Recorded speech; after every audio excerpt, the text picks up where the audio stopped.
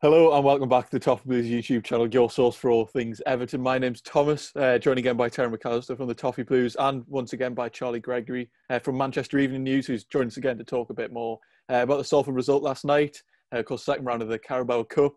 Early lead with Michael Keane kind of 9 minutes in, game kind of went into a bit of a lull from there, but picked up again in the second half, ended up being a 3-0 win. Glad to see us in, well, I say it in the hat for the next round. We know who we'll get already because they do these pre-draws, which I never really get. But against Fleetwood in the next round, happy to go through. Very rotated squad. I think it was 10 changes in the end. So pleased to get through in the end. But I'll come to Charlie first. What were your kind of, initial thoughts about the game? I thought it was an interesting one, really. I think from the lineups, obviously, as you say, it was quite rotated from Everton. So there was a few inexperienced players, but also a blend with some that you could almost call veterans of the game. You know, your Theo Walcotts that have got nearly 400 Premier League appearances. So I think it was quite nicely balanced. Salford lined up strong, plenty of experience of their own in there. I think they put on a decent show of themselves. I feel like 3-0 potentially might have flattered Everton, even though Everton hit the woodwork about 15 times. But no, it was definitely an interesting game to watch. I was pleased in the end because when Michael Keane scored that early goal, I was like, yeah, but then when we score early goals, it doesn't necessarily go well because you do have to you have that lead for a very long time. Terry, what were your thoughts about the game in general? Yeah, I think Charlie's right there. I think the scoreline flattered us a little bit. We spent large portions of the game just sort of labouring and playing quite slow and within ourselves. But I think it's fair to say Salford probably played a little bit within themselves. Like every time they'd get forward, they'd sort of, they'd panic a little bit and like try and force it. Wouldn't wait for an opportunity to form or a good pass to be on. So it was one of those games where I think the lack of crowds really suited Everton because in that second half, before the second goal, I think the way we were playing, the crowd would have started getting on the back of the players, and that may have also buoyed the Salford players if it had have happened. But obviously that didn't happen.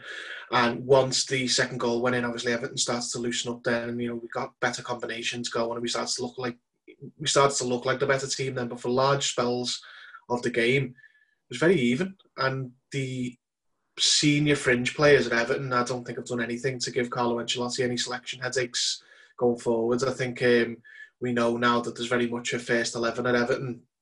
There's a system that they're going to play at Everton, which we saw again, but with different players, the 4-3-3. And it's just going to be the 11 that started at Tottenham, and probably the teenagers, the only ones who really acquitted themselves last night, because the Walcotts, the Bernards, even the Tom Davises, but some of those players mentioned have played, in World Cups for their country, and not just any country, like Brazil, England, and they just didn't do anything in the game. So, Bernard played okay, but he didn't stand out and make you think, oh, he's got to play next game. Yeah, I was a bit disappointed with a couple of players, but we're going to get into that later. I think it's better we start off with the positives more than anything. In terms of the crowd, I completely agree. I mean, was it Towell who had a couple of chances? I think when they pulled it back and he kind of blared one over the bar. There was one where Ian Henderson had a header. Salford definitely they had a couple of chances where they could have scored really, and I mean it kind of made sense. We did have, Luca Dean at centre back, but to be fair, he did quite well. I can't really criticise him too much for playing in a position that he didn't play in. But Charlie, what did you think about Salford's chances? Were there a couple where you maybe expected a goal in the end, because chances were definitely coming at one point? I think if you look at this game purely on the statistics or the highlights, you would have thought that Salford did absolutely nothing. And to be fair, they had a lot of possession in that second period especially, but it didn't really convert into clear-cut chances, unfortunately. There were a couple, like, say, with Richie Towell, who was sort of advancing from deep, where he probably could have done better. And if he'd have got a goal at a certain stage, well, when it was 1-0 down, then it would have been a completely different tie. But no, it was just one of them where I think it was the quality in the final third. And as Terry said, maybe a little bit panicked when they did get to those good positions. Maybe on another day it would have been a different story. But on a big occasion like this, it was just that composure and quality in the final third that was the real difference. Yeah, and then I'll come to you, Terry, because we'll start off with Everton standout performers, because There was definitely a couple down the left-hand side that I'm sure you'll name, but who were your standout performers in the match last night? Well, Niels Nkunku impressed everyone, didn't he? He looked the part, especially going forward. You know, his pace and his trickery was fantastic. Every time he got himself in dangerous positions, he got away from his marker. Anthony Gordon grew into the game. He was good in the first half, but then got really good in the second half. Michael Keane played all right. He didn't really have to exert himself, but he looked a class apart from the rest of the team and the rest of the players and the opposition team rather. He looked like what he is. He's a current England international, and he wasn't really uncomfortable at any point. Luca Dean, obviously as well, France international, playing out of position, but he wasn't put under any pressure. I thought that Salford might have played on him a little bit when he went in there, and I don't know. Forgive me, I don't know the guy's name, but just before the second goal, they were going to bring a very, very large, strong-looking striker on. I think that may have been what they were going to do. Start hitting him and having him play against Luca Dean. But yeah, Dean, Keane, and the two down the left were the ones who really excelled. I think Nkunku, he was brought in to play in the under-23s. I think everyone can see now from the pre-season games and from this game, yeah, he's not going to be doing that. He's going to go straight in at the first team level and deputise for Luca Dean. He looks a bargain. Yeah, Charlie, do you agree? Because, of course, Charlie was actually at Goodison Park, so he might have had a slightly different view of the players, but what did you think? No, I think they were exceptional, both Nkunku and Gordon. They were giving Oscar Threlkeld, Salford's right back, an absolute torrid evening. He'll be having nightmares for days, I can guarantee it. Threlkeld wasn't really getting too much support from the other Salford players on that right-hand side, so the overlap that Nkunku was offering every single time it just kept being used and exploited, and that's where I think Everton had most of their joy. I do think it's quite interesting, though, that the two most threatening players in that Everton team were Nkunku and Gordon. You're looking at an attack that's got Moise Keane and Theo Walcott, and there's Gylfi Sigurdsson, who was influential from midfield, I must say, but I don't think they had as direct an impact as the two left-sided youngsters did. So I think it's a testament to those guys, but also maybe not the best sign for the more experienced players. Yeah, you pretty much nailed our squad on the head there. We've got a lot of those kind of players who you'd expect to put in a very good performance in a game like last night against lower league opposition, and then they don't. Thought Walcott was really poor. He really didn't do much at all, had very little impact. Then in terms of Salford standouts, we can definitely talk about. I'll come to Charlie first. I was very impressed with the keeper. I know you actually mentioned him before we went into the game and said he should maybe be looking after him, made a couple of good saves. Was he maybe your standout performer as well? Yeah, probably, yeah. That there's the save from Bernard to sort of tip it past the post, and then I think it was from Walcott from close range. Shot stopping wise, he's probably championship quality. How on earth Salford have managed to convince him to come and play in League Two is beyond me. He keeps showing every single game that he is a very good goalkeeper, and he'll put in 8 9s out of 10s every single week. I think he kept Salford in it at times where they were at risk of really slipping out the game. He didn't play against Manchester United under 21s when they were on the wrong side of an absolute hammering. And I think the fact that he was in yesterday sort of showed that you need those quality keepers in these games to really sort of keep your hopes alive, really. Yeah, and then it's not always great to dwell on the players that didn't do so well, but I think we're going to have to. I'll come to Terry first. For me, actually, I'll just kick things off. Moise Keane, I was very disappointed with. I know he ended up getting the goal in the end from the penalty, but it's not like he really had anything to do with that. After that, he actually had a couple of chances where he hit the post. So after the penalty, he kind of grew in confidence. But for the majority of the game, I was quite disappointed with him. Terry, what were your thoughts on Keane and maybe some other players you weren't impressed with last night? Well, Keane's the main one, isn't he? He was shocking, for most of the game. Every second touch was a tackle. He was missing sitters. That header he put onto the crossbar. He had a free header in the box from an absolutely brilliant cross from Gylfi Sigurdsson. obviously he's standing right on the spot, and that's, I like that from a striker. He needs a goal, he wants a goal. I'm having this penalty. So he comes away from the game with the goal, move on, play better next time. But he needs to be grasping these chances. You see how well Dominic Calvert-Lewin is. It was played against Spurs, and will look like we're going to play with a front three now. So he's literally competing with Calvert-Lewin for the starting spot. There's not two striker roles anymore if we're going to stick with this formation. And he just didn't do anything. He should be coming into this game, Italy international, and just bullying Salford's defence. And Salford's didn't really have a hard time with Keane all night. Like, only after the goal, when I think Salford's heads dropped a little bit, because they worked hard all night, and then the game got a little bit away. You got away from them.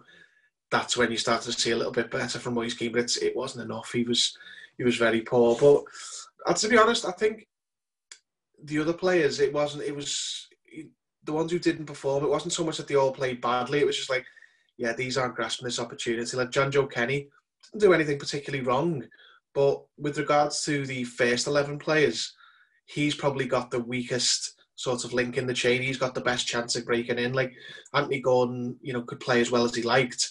He's very, very unlikely to displace Richarlison if he's fit. Whereas if John-Joe Kenny turns it on and makes a case, he makes a case for himself, Carlo Ancelotti's got a decision to make, because Seamus Coleman, isn't as good going forward as he used to be. So Kenny could have took his chance last night, and he didn't. He played very much within himself. Didn't really make an impression for me. And obviously the rest speak for themselves. Walcott, Bernard played okay, but didn't rip up any trees. And Tom Davis was Tom Davis. Didn't do anything wrong, but he's clearly not going to start if the other players are fit either. Yeah, I think it's just our luck, to be fair. We get two really good youth players come in last night, really impressed, and probably our two strongest positions in the squad that are probably, least likely to be replaced, which is what it is. I mean, it's good competition for Luca Dean and Richarlison, but I mean, sadly, our two standout performers were in positions we're already pretty sorted in. Charlie, who were you kind of disappointed with last night from an Everton perspective? Well, I think I'd agree with Terry as well. I mean, I was looking forward to seeing Moise Keane, because when he first came to the club, I thought it was a real coup for Everton, because obviously Juventus star, he's scored quite a few goals in a short space of time for them.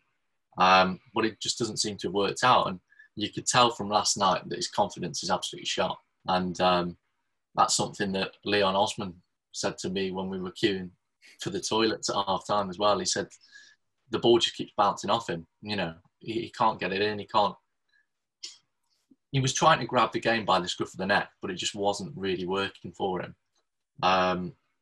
When he hits the bar with his header from I think it was a Sigurdsson cross, we even mentioned it in commentary. If this is a Premier League game, you get those chances, 2, maybe 3 times in the whole 90 minutes. So you've got to be scoring them if that was against, I don't know, like a Liverpool or a Manchester City. So yeah, it was really poor from him. It literally was either side of the keeper, and it's a guaranteed goal from that area. So, I thought Keane was disappointing. Obviously, we mentioned Walcott as well. I really thought somebody of his ability and his experience would be able to exploit that Salford back line. We're talking about Ibu Toure, who was 2 years ago in the National League North, and Jordan Turnbull, formerly of Northampton. These are players that you can really get at, if you're an FA Cup winner and, like I say, 400 Premier League appearances. But they just didn't seem to really threaten too much at all. I know it's a 3-0 scoreline, but I expected players like Keane and Walcott to be far more influential than they actually were. Yeah, because it's a strange phenomenon with Moise Keane, where when he starts, I mean, barring last night, when he starts, he always looks a lot better, because when he comes on as a sub, maybe in the last 10, 15 minutes, he a lot of the time he looks like he's trying too hard and trying to do everything at one time, and it doesn't work. But he seemed to kind of just chase the game last night, and I was disappointed, because if there was ever a game where you really come into it, you give Ancelotti, a problem now. As Terry mentioned, you're only competing with Calvert-Lewin for the one striker position. He just didn't do it at all, because he still looks like he's trying far too hard, constantly, just running around, kind of just chasing lost balls, things like that. And it's just disappointing to see, because he's not the same player as Calvert-Lewin. He's a lot more, skillful. He prefers to, be on the ball, but he didn't show any of those qualities last night. I was very disappointed with him. I agree with Walcott as well. I mean, I'm not really sure what we do with Walcott. I mean, I'm pretty sure he's only around the squad really because he's the only kind of out-and-out right winger that we've got. I mean, we can say Hammers is going to play there now, but Walcott is the only traditional right winger we've got. He'll also probably bring some experience on the training ground, but he's really poor. And I was actually really disappointed with Tom Davies last night. I really don't understand still what he's meant to be doing, because he hasn't developed much since he kind of broke out against Manchester City. And when he's on the ball, he doesn't look like a Premier League player at all. So I think he needs a loan, if anything. Some people said that he might be a squad player. I'm not sure that would necessarily have much value. I think he'd be much better served going to the Championship, playing football on a loan, then coming back. But it just depends. It's up to the management, really. But that's pretty much it for me. I mean, we could talk about the goals, but, I mean, one's a set piece, one's a penalty, and one's a pullback. I mean, Terry, do you want to talk us through the goals? Do you have any thoughts on them at all? The second one was a big relief because I started to get that fear, those jitters before that second goal. I was like, oh, this. So, I mean, forgive me, I can't remember his name. I retained it last night, but I saw that big striker about to come on and was like, oh no, here we go. And the set it goes in as he's on the touchline waiting to come on. And I was like, thank God for that. But other than that, no, not much you can say about the goals, really, is there? Yeah. Charlie, what's kind of, I mean, we spoke about the reaction from Salford, but what's kind of next for Salford now? Is it promotion now that you're looking to? Now you're out of this competition as well? Yeah, I think you never want to go and lose a game, but I feel like in reflection of last night, Graham Alexander won't be too disappointed. I mean, speaking to him on the touchline after the game, he wasn't his normal sort of downbeat self after a loss.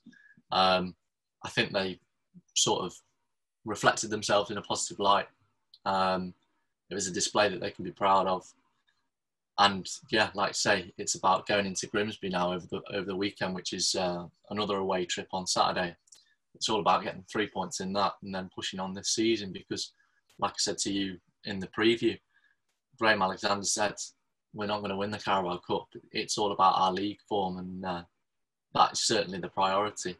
And I think he can take a lot of confidence into that game on Saturday from last night, because they really didn't disgrace themselves at all. There were periods in that second half where, they'd kept it compact at the back and were really dominating in that midfield third. And going back to what you're saying about Tom Davies, I think it was Davis, Sigurdsson and Bernard almost in a midfield three at times. And they were almost getting bullied off the ball by Salford's midfield. And there really wasn't that golfing class that you'd expect from Premier League to League Two. So I think it's testament to how disciplined Salford were last night.